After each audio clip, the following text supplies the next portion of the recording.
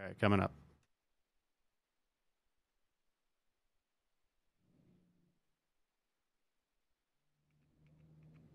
Welcome to the Uffsides NFL podcast. I'm Matt Ufford. With me today in the studio is four-time Pro Bowl center and a captain of the '94 Chargers team that went to the Super Bowl, Courtney Hall. Welcome, sir. Thank you. Thank you for having me.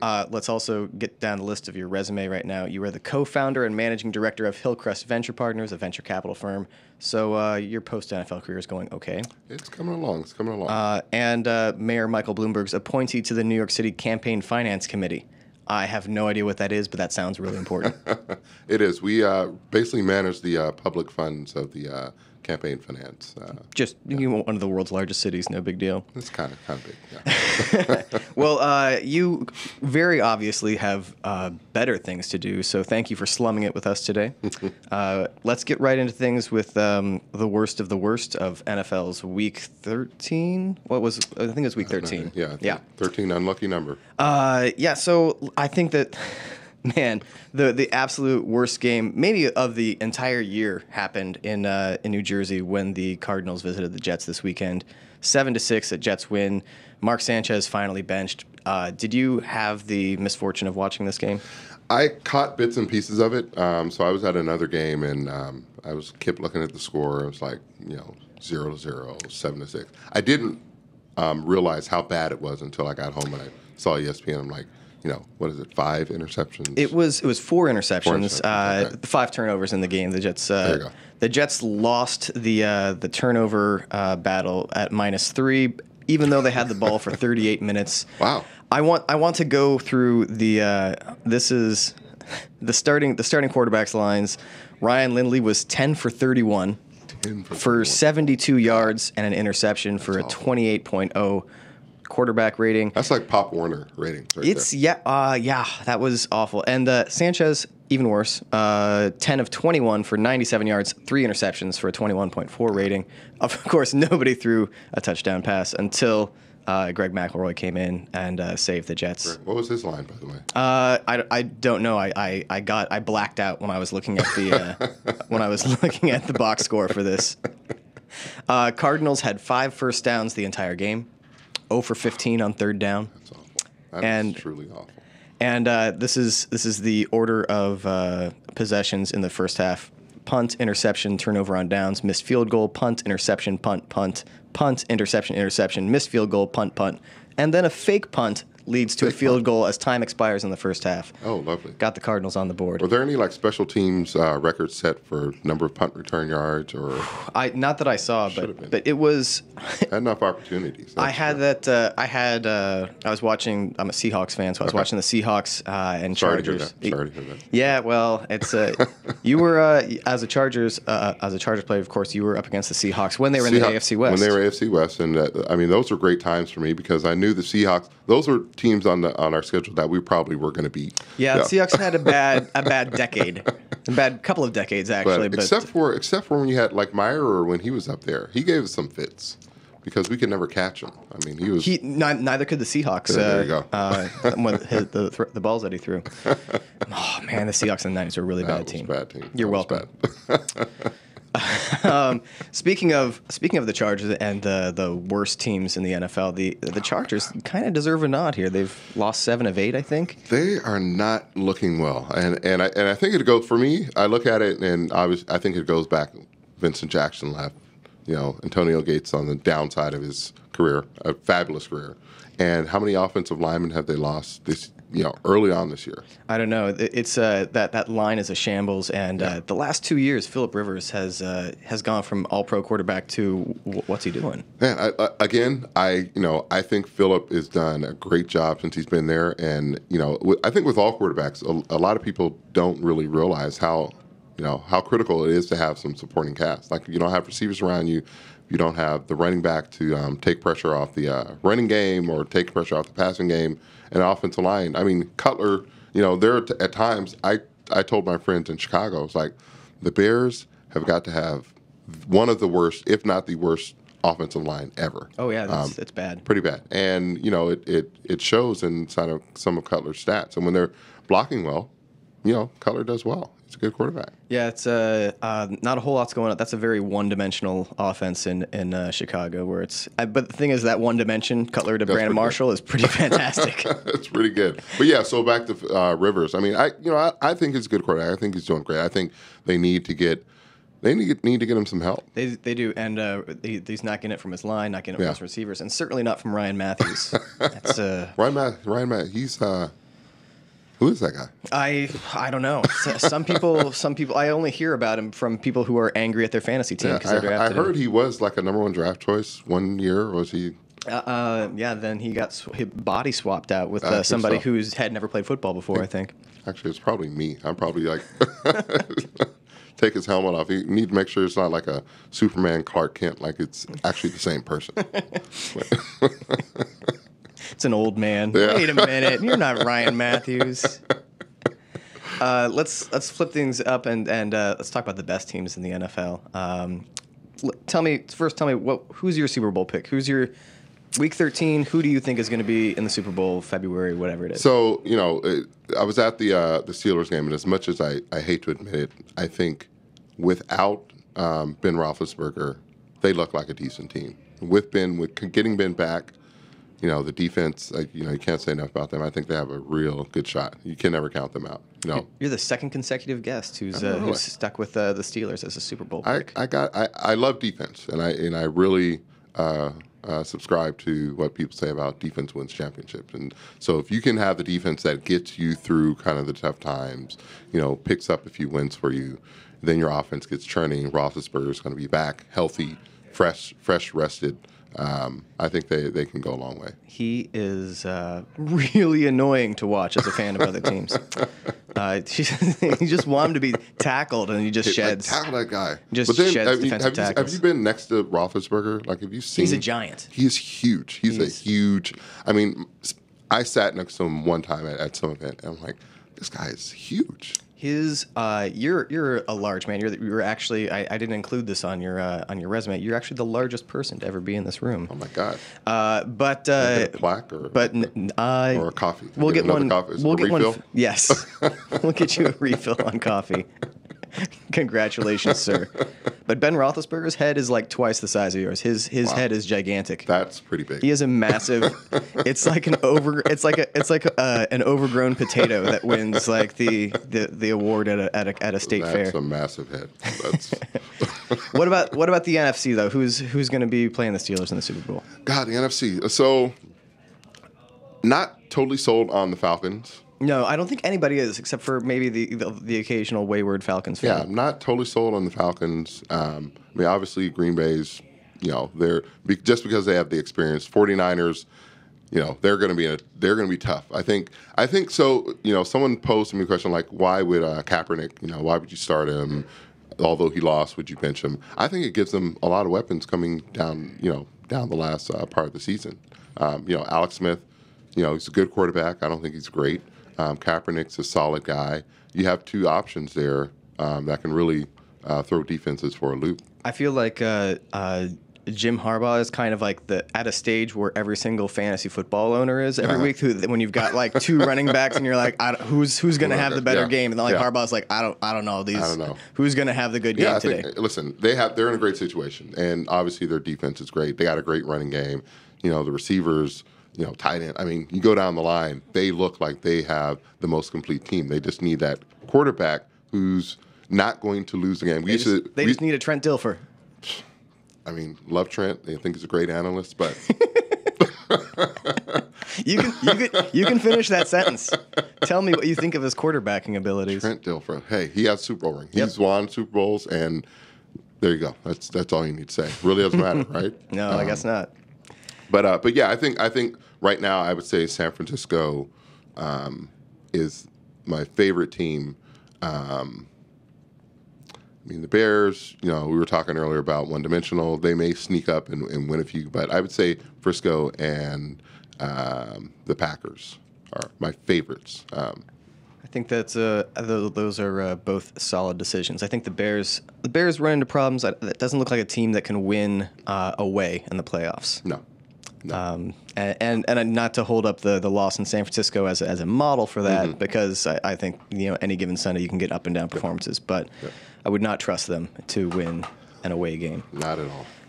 Let's go into more about you and your career, and this is really fascinating because you have this a second chapter to your career where you're just completely different direction. You have a law degree and an MBA from the University of Chicago. Yep.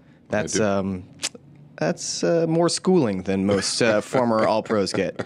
How did you tell me about your academic career? And it's like you had this NFL career grafted onto this highly successful pinstriped career of yours. Well, I mean, so for me, it goes back to really high school, college. When I was coming out of high school, I don't know if you remember a quarterback named Jamel Holloway. I do not. Okay. So he was a quarterback, came out of my high school. He went to Oklahoma, won championship as a true freshman. So I had a choice to go to USC, University of Southern California, not South Carolina, or Rice University. And I was 6'2", 210 pounds. And as a lot of high school students are. Yeah, a lot of high school offensive linemen. And for me, it was about academics, and I got to Rice and went 0-11 my senior year, and so I was looking at what's my next job, because I'm certainly not going to the NFL. Had a lot of lucky breaks, got drafted, had a pretty successful career, but I always knew that there's always going to be something else. I'm going to have to get a job. So I've always been planning for that, and that's kind of what I always thought was going to be my second career or my first career. This is. Tell me what do you prefer? What's when you look back on your life? What's the career that you prefer? 'Cause I also have like the second chapter of my life. I was a Marine officer, and then just kind of packed it in and moved to New York, and okay, I'm going to be a sports blogger and whatever this is. Which career do you look back on more fondly? What's been? I mean, I think I think I tell people, as a young person, there's nothing like being young and irresponsible with a lot of money. Like there's, and I'm certain, I was young and irresponsible with almost no money, and that was plenty fun. Yeah, I think maybe just being young and irresponsible. That's probably pretty fantastic. I look back on those memories and I'm like, wow, those were some fun times. And then, reality hits you and you're like, oh, okay, I've got to actually do something, and family and I can't be irresponsible past 35. I think it's 35 is the cutoff, right? I think so. Okay, so 35, I said, you know what, I need to start settling down, and but I look back on the years with the Chargers like great memories, lots of fun stories, have lots of long friendships, and those are some great times. Like I said, those are the memories that I look back and I can laugh and I can have a drink with some buddies and. Tell me everything about Natron Means. Everything. I was a huge. I was the only person that played with the Jacksonville Jaguars on the Sega Genesis version of Madden. Jacksonville Jaguars. Was he the only guy on there? Right? It was Mark Brunell. I had when he could run. Okay. Mark Brunell when he could run, and threw a lot of passes to Pete Mitchell, the tight end. Was Jimmy Smith on there as well? Yes, he was. And but I was the only person that played a ball control game in Madden. I was like, I'd try to hold the ball the entire time. It never worked because Natron would fumble by the end of the half because I'd handed it to him like 20 times. Out, yeah. Natron. I mean, Natron. He came to the team. He was a second round pick. And he was there with Marion Butts, who was our starting running back at the time. And Natron got there. He was, 240 pounds when he was there. And you knew he was going to be a good running back. You knew immediately when he got there. He just needed to understand how to hit some holes. I remember one of the first games where he had like a blowout game with the Miami Dolphins.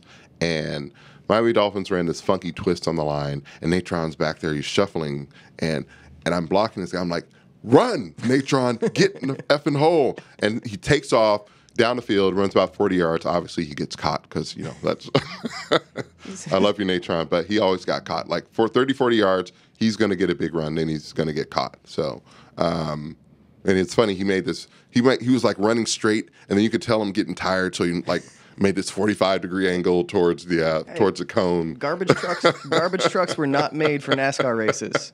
So, but you knew, like after that run, I said he's going to be. When you saw how explosively he could hit the hole and how he could get up into the hole, and I knew he was going to be great after that. And then the rest is history. Now the '94 Chargers are famous now for a weird phenomenon, and I don't talk to a '94 Charger very often. So if you'll pardon me for being indelicate, but like 8 players have died from that team. Most recently and most notably Junior Seau's suicide, but also this kind of came to light when Doug Miller died by getting struck by lightning twice. How close are you to your teammates now? Like, do these? Is there a network where you guys are still in touch? How have the deaths affected you? I mean, it's interesting. So I think with most, or maybe it was back then, like when you retire, you leave the team, everyone kind of scatters, and it takes a while for maybe you to reach out to individual players to see what's going on.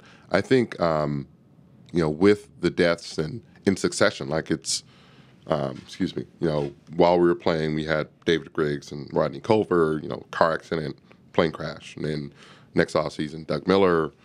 There were a couple players that actually played with the Chargers that went to other teams who passed away. Frank Cornish, who was a great friend of mine, he passed away, had a heart condition, and a couple other offensive linemen, Kurt Whitley, who was my backup, great friend, and he had some issues, and Sean Lee, and it's like every year, and Lou Bush, and so I think what it does is like it takes you back to time, and it really, for me, makes me want to reach out and kind of experience like what were the good times, what were the things that I really enjoyed about that team, and want to reach out and connect and kind of talk about those good times, and the good times we have with Junior and all the guys and all the fun things that we did. So it's helped bring us back together, and obviously social media being what it is has been a tremendous help as well. Yeah.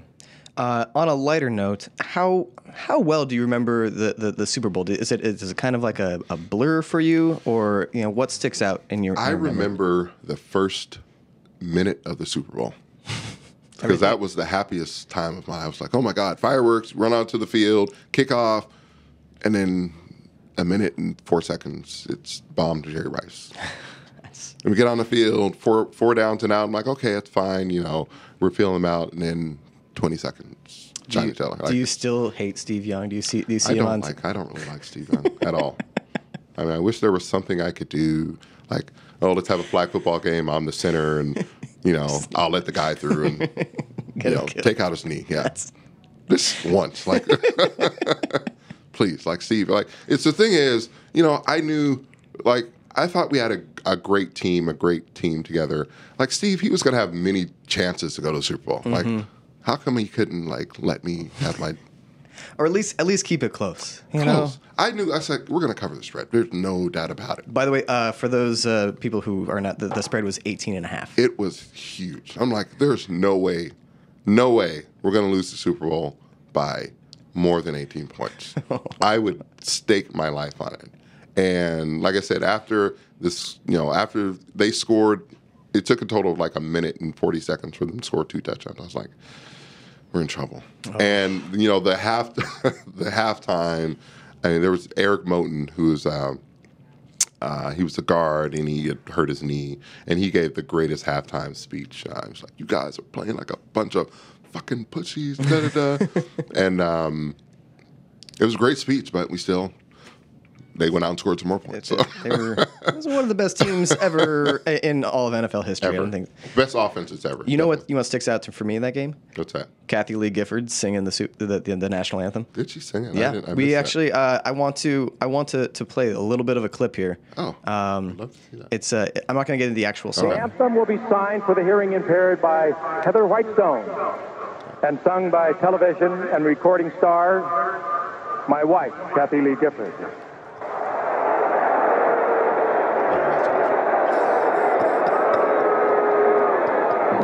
Did you hear those boos? The crowd, it's probably like two-thirds to half the crowd cheering, and a solid like 1/3 to half booing. That's awful. That's awful. Let's before it goes into it, let's go ahead and cut that out because That's awesome. How do you get your wife to sing I mean, because she's not like. Did they say national recording star? Nope. No, she wasn't in a Broadway play. By the way, I don't want to play it. It sounds okay, but it's so very. It looks so lip synced to me. Like, how do you? I mean, like seriously, like how do you? Like that's pretty cool. Like Frank Gifford must have been pretty powerful. And this was after Whitney Houston sang it. Like just a couple years after. Like this is a very prominent high. Like you can get any recording artist in the world to sing the national anthem. Hey, what's Kathie Lee Gifford doing? She's on TV. She can do it. Ridiculous. I cannot. That's incredible. That's incredible that she was on the hugest stage in the world and she's singing national anthem. And why? I don't even know why she didn't say, I'll pass on this one. I want to host the Grammys. I want to host okay, I'm on TV. I can wing it. But you want to sing nah, I'll pass. Yeah, Al Gifford hooked her up. All right, let's go to the troll bag. Let's close things up with some questions for you from Twitter. By the way, we got some very insightful, smart questions about the world of finance, and I ignored them all because they. Are you sure it's the right show? Maybe they were trying to. Who are you people? Well, you said insightful. I was like, oh, this is the wrong show. They are. I'm sorry. We will not be getting into the Dodd-Frank Act. Is that even what it's called, the Dodd-Frank? There you go. Okay. Good job. Whew. I looked that up on Wikipedia last night. What's our first question? Here we go. This is from at Rich Roberts. Is Courtney Hall available to play this Sunday in Pittsburgh? I am. I have my water bottle ready, and I'm ready to go out and pass water to the team. That's about it. As we noted, the Chargers are in dire need of an offensive lineman. They need offensive line, but I think they need someone to bring the water bottles out to them. I can do that. Right. Same salary as before. Not veteran. Yeah, I'm not gonna take anything less, but I will come and bring the water bottles out. That sounds fair. What's next? This is from Fart Hammer, and I like that this is his handle is at FartHammer1. Like Fart Hammer was already taken. I think he wanted to actually have you say that. He made that up just for this. There's a lot of Fart Hammers out there.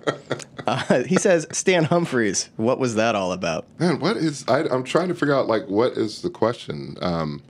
I love Stan. I think Stan was great. He was great for what we needed at that time. Jim McMahon was my first quarterback ever, and a lot of crazy stories with Jim McMahon. He was crazy. Like Jim McMahon, like what you heard and thought, nah, it couldn't be that way. Jim McMahon was crazy. Stan was a stabilizing force. Yeah. Definitely what we needed. Big arm, loved him. Tough guy, because we had some. We let him have it a few times. Probably should. Sorry, Stan. That's it. It's tough okay. Guy. Like I said, we needed a tough guy back there because there were a few games that he needed to be tough. That's fair. What's next?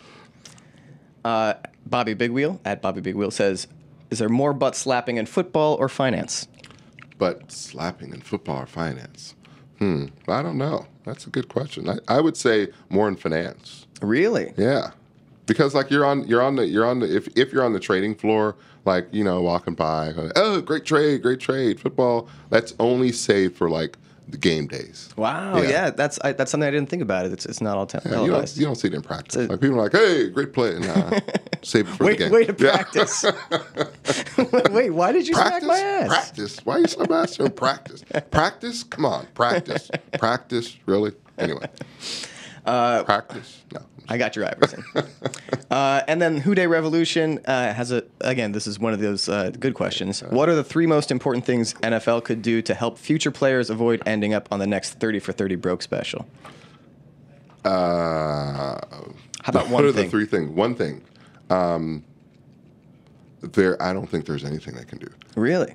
I really don't. I mean, obviously, they could not pay them until they are 30, maybe. So you just think people are young. I told when I started in finance, and young kids making obscene amounts of money for, how young they are. The only reason there's a difference is because, people in finance have a longer time frame to make the money. Mm-hmm. I've seen people blow through money and crazy, and it's the same thing. It's young people giving money and being irresponsible. Like, you can counsel people like, hey, don't do that. Try not to spend your entire paycheck. Like there were times I had friends come to me having lost $10,000-$20,000 on a plane ride home. Just gambling? Just gambling. It is a lot of fun. It's fun. And they come like, Courtney, hey, I need to borrow some money.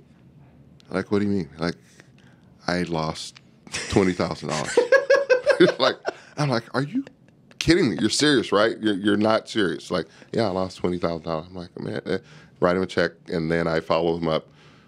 When they're picking up their check, I'm like, come on, you're coming with me because I'm getting my money back. We're going right to the bank. I'm going to wire transfer now because I'm not going to wait to see what happens an hour later. Next Friday, it's not going to be there. Not going to be there. You may not be with the team next Friday. Oh, man. But yeah, so I mean, kids are young. And like I said, I was young, and I did some things and spent money in ways. Fortunately, I had a fairly decent career, but also I think a lot of the perception is a lot of kids aren't making a lot of money in the NFL. You have a lot of people who are making $200,000-$300,000. And that ESPN Broke special was great. Like, you end up paying taxes in every state that you play a game in. What the hell? Like FICA? What's a FICA? Who's FICA? What is this city tax? Why is Philadelphia taking money out of my check? We went there. I was there for a day and a half. Not even. I was there for 6 hours, or whatever, 12 hours. I ate. I ate at the restaurant. I had room service. I played in the game. We got on the plane and we left. And they're taking like $50,000. I got to pay. I'm like, what the hell is this? Ugh. Kansas City too, and I love Kansas City. But those were the first two city taxes that I saw taken out. I was just like, this is insane.